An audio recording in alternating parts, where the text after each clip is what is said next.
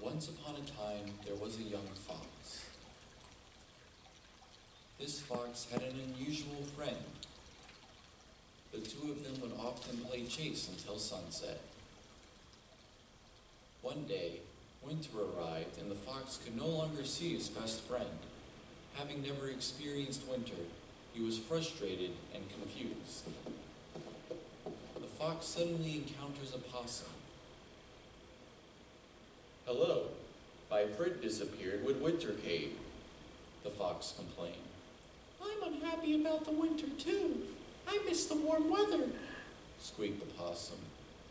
"I could dig a den so that we could keep warm in the winter," suggested the fox. So the fox dug a den for them both to sleep in.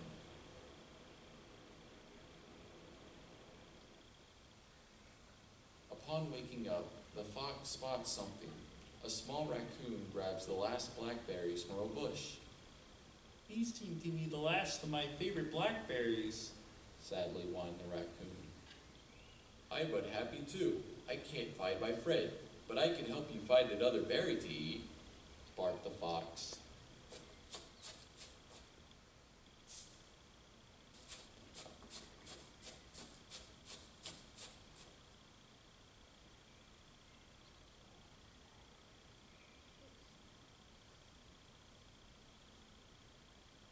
The possum awakes and joins the other two.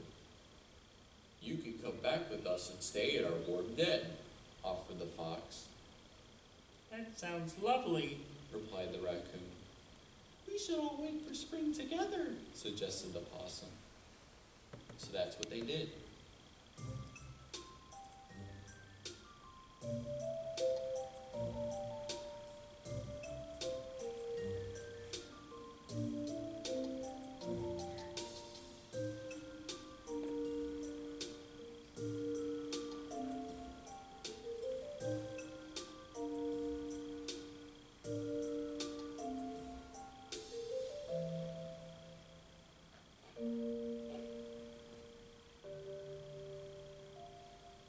Finally, spring arrives. The fox runs to the river. He stares down, but he feels uncertain. He does not recognize his friend. Upon looking at the possum wading into the river, the fox finally understands. His friend was only his reflection all along. He appeared different because the fox had grown over the winter. With this realization, the fox looks down in dismay.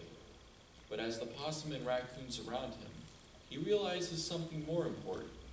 He had not lost a friend after all, but found a friend in these animals. He looks up, smiling, and runs off with his new best friends.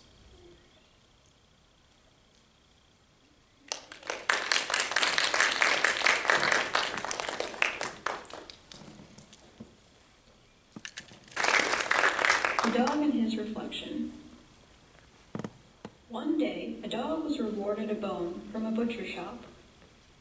As he hurried home with his prize, he soon crossed a bridge. He happened to look down into the water and greedily mistook his reflection for a real dog carrying a bone bigger than his own. Without thinking, he sprang at the dog in the water, only to swim for his life to reach the shore.